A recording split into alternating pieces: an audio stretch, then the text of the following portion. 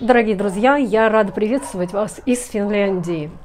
Сегодня у меня две темы, даже три. 1 май, благотворительность и финское казачество. Да, завелись казаки. Не знаю, как их выводить будут.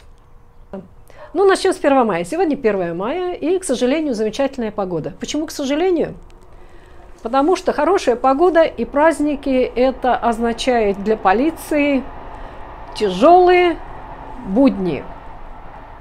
1 мая в Финляндии – это праздник молодежи и студенчества. И вчера студенты начали отмечать этот свой праздник уже, наверное, после обеда. И к вечеру многие из них были уже в довольно-таки разгоряченном состоянии. Поэтому полиции пришлось даже разогнать толпы молодежи в 2 городах Финляндии. Обычно на 1 мая студенты вечером выдружают студенческую фуражку на памятник Аманды в центре Хельсинки. Но сейчас этот памятник на реконструкции, поэтому толпы студенческой молодежи переместились в другое место и там разгулялись. Кроме совершеннолетних студентов, в праздник участвуют, конечно, и несовершеннолетние граждане, которые, к сожалению, тоже бывают не воздержаны в возлияниях и оказываются в весьма непотребном виде. Раньше когда-то родители создавали дружины и ходили в праздник, высматривали этих подростков, собирали их и где-то укладывали отсыпаться в безопасном месте в каких-нибудь спортзалах. Но сейчас вроде молодежь стала все-таки поменьше пить и обошлись здесь без больших дружин. Но все равно полиция, по всей видимости, может быть, Красный Крест и социальные службы, они тоже этих подростков там собирали по городу и передавали родителям. Так здесь отметили 1 мая. Сегодня тоже были какие-то там мероприятия по городу, обязательно там опять в центре устраивались пикники. Но это не моя программа, поэтому я не в курсе. Перейдем к благотворительности. Я всегда со скепсисом отношусь ко всем этим благотворительным проектам, потому что я имела счастье наблюдать вблизи работу кое-каких благотворительных организаций. И, в принципе, я могу утверждать, что это просто синекура. В этих благотворительных организациях львиная доля бюджета уходит на поддержание деятельности самой организации, на зарплаты сотрудникам, на какие-то текущие расходы, на аренду помещений, связи с общественностью и так далее. А на саму благотворительность нам остается, ну хорошо, 10-15%. Поэтому я не участвую в этих благотворительных сборах. Когда 2 года назад началась война на Украине, с Украины хлынул поток беженцев. Я волонтером участвовала в деятельности Красного Креста. И да, это синекура. Это замечательная работа. Мы работали в этих пунктах приема беженцев, а штатные работники Красного Креста, они только наезжали так с распоряжениями, опять куда-то там удалялись с деловым видом. Ну ладно, когда хлынул поток этих беженцев было много, и здесь, в Финляндии, нашелся один геройский парень Тимо Кангастие. И он организовал доставку беженцев с Украины автобусами сюда, в Финляндию. Он организовал сбор средств на помощь украинским беженцам. И в его фейсбуке были опубликованы призывы к волонтерам, кто хочет поехать на Украину на автобусе в качестве переводчика или водителя автобуса. Добро пожаловать, свяжитесь с Тимо. Все расходы текущие он оплачивает, и тебе нужно только работать. В общем, этот Тимо арендовал автобус, призывал волонтеров, и они ездили на Украину, забирали людей. В общей сложности он вывез с Украины 2300 человек. Когда он организовал поездки, и они стали ездить туда-сюда, на тот момент он где-то работал. И сначала там он как-то отпрашивался, может, отпускные, отгулы, не знаю, каким образом, но он продолжал работать. Когда он стал большую часть времени проводить вне работы, работодатель ему предложил либо вернуться на работу, либо уволиться, и Тимо предпочел благородную работу по спасению украинцев, уволился с работы и продолжил ездить на Украину. Сейчас началось расследование этой деятельности. В полицию было подано заявление с просьбой расследовать его незаконные угрозы жизни другого человека. Оказалось, что этот Тимо Кангасти угрожал убить водителя автобуса, который ездил с ним в эти поездки. Это могла быть и женщина. Но факт тот, что когда они ездили, то водитель говорит, все было плохо организовано, средств постоянно не хватало, денег не хватало даже на заправку. Приходилось вкладывать свои деньги, которые Тиму обещал потом вернуть. Водитель покупал горючее на свои деньги, чтобы продолжить движение, а отдавать потраченные Тиму отказался. Когда водитель позвонил очередной раз с вопросами, когда же он получит свои деньги, то этот Тимо пообещал его просто убить. Водитель подал заявление в полицию с просьбой расследовать угрозы. И тут потянули за ниточку, и пошел клубочек разматываться. Есть вопросы к финансированию этой операции «Украина».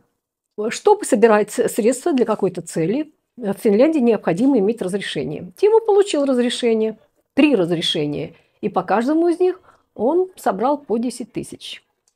Кроме этого, он собирал пожертвования на свой личный счет, что совершенно не приветствуется законом. Это будет расследование, хотя сам Тимо утверждает, что все деньги он потратил на покрытие расходов этой операции. Тимо утверждает, что операция «Украина» стоила 200 тысяч. И что он даже личных средств туда вложил 30 тысяч. Однако выяснилось, что приставы взыскивают с него десятки тысяч евро за какие-то прошлые долги. То есть парень гол как сокол. Какие там 30 тысяч он своих денег вложил. Кроме того, что у этого Тима финансы очень запутанные, оказалось, что он еще не дурак приударить за женщинами. Переводчику, молодой женщине, он предлагал поселиться с ним в одном гостиничном номере. Этот Тимо говорит, что у него никаких грешных мыслей по поводу переводчицы не возникало. Просто ему всегда нужна переводчица, потому что вдруг кто-то ему позвонит, и, конечно, ему нужен кто-то, кто переведет, потому что он по-украински не бум-бум, по-русски не бум-бум, и я не уверен, что он еще и по-английски бум-бум. Кроме переводчиц, он обращал пристальное внимание на украинских беженок. То он обнимался, то там целовался, то на коленочки сажал, то сам усаживался. И совершенно не факт, что женщины этого хотели. Все.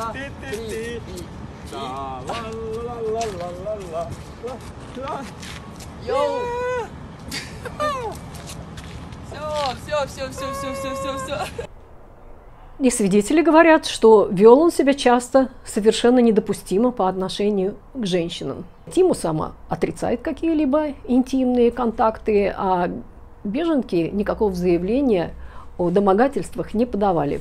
Так что доказательств нет. В общем, история вся запутанная, которая еще раз подтверждает правильность моего скепсиса по отношению ко всем этим благотворительным организациям. Там либо жулики, либо чаще всего просто организации, которые работают на себя. Организация ради себя любимой, а на сами благотворительные проекты идет просто мизерная часть средств. Я лишь в крайнем случае отношу вещи на благотворительную барахолку.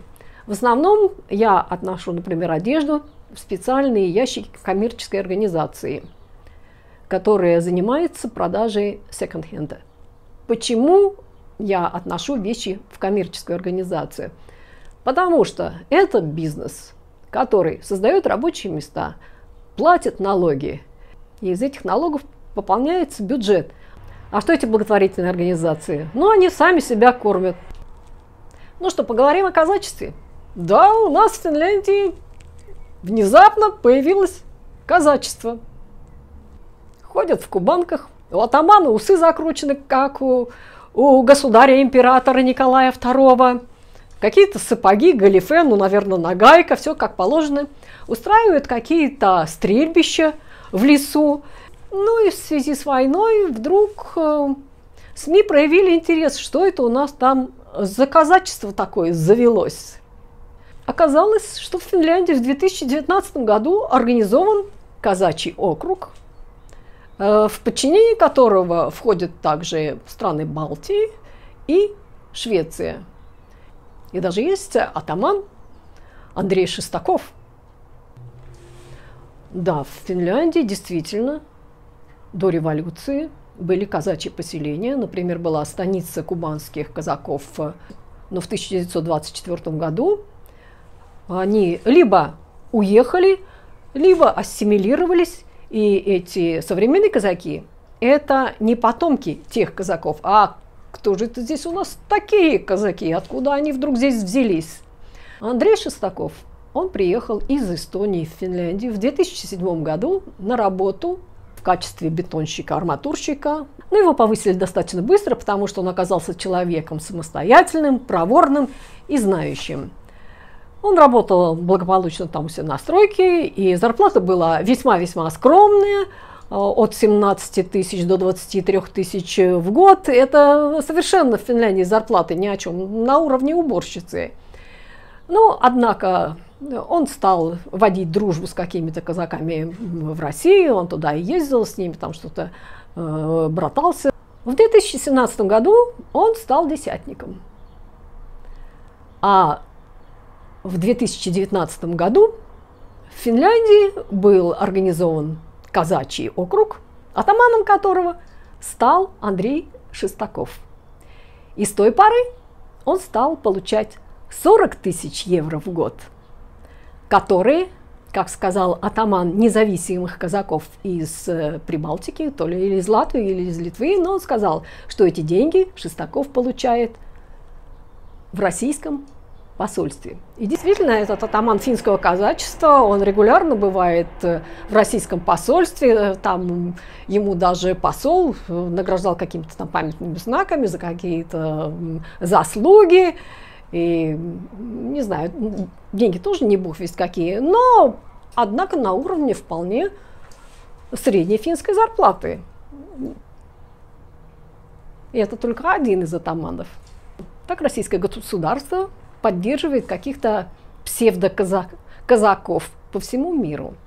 Ну, так как казаки, это всем известно, это непременно патриотизм и вера, православная вера, то эти казаки избрали своей домашней церковью церковь в Хельсинки, которая подчиняется Московской патриархии. Здесь я должна объяснить, что в Финляндии существует две православные церкви. Финская православная церковь подчиняется Всемирному синоду, Константинополю, а Русская православная церковь в Финляндии подчиняется Московскому патриархату, Кремлю и патриарху Кириллу. Этот атаман ходит в казачьей одежде. Я думаю, что на улице Хельсинки он выглядит весьма экзотично, если не сказать комично. Конечно, можно было посмеяться, но мне совершенно не смешно иметь здесь каких-то непонятных казаков в Финляндии, которые присягают на верность родине, однако живут здесь, и здесь с оружием устраивают какие-то стрельбы. Мы же уже видели всяких и Чипык, и Мишкиных, и футбольных фанатов во Франции, и мне совершенно не смешно.